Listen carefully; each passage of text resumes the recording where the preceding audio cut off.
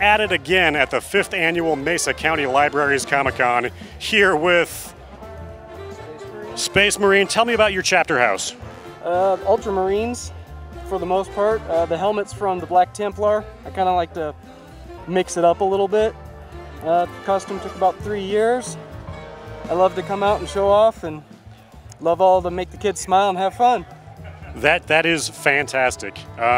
3 years, like how many hours would you say you put into that? Was this like a weekend thing? Is this a full-time gig? A couple hours a day whenever I had time, over 3 years, and I keep adding to it, and I don't know, it's just a passion and you just keep going.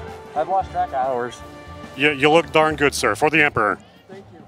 Here we are with an amazing organization called the Justice League of Hope, a group of cosplayers dedicated to bringing joy to others. What a phenomenal cause. Tell me a little bit about your group, how you got started, why you do what you do. What we do is we sell these posters that Shadow Walker Studios and Brian Wade of Blue Spray Cartooning did.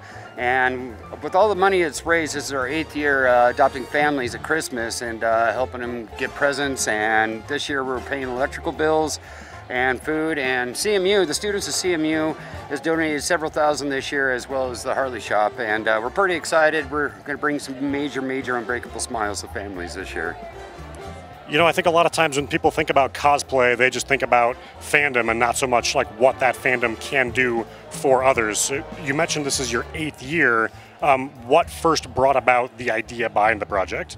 A lot of us have a background like myself. I grew up in foster homes and group homes, and you know, we all have a big heart and we all have the same joy of it. I mean, we've got 2 people here from Utah, came all the way up from Utah, Chewbacca and Kylo Ren here, because they really have the heart for cosplay and the passion for it as well in creating those unbreakable smiles.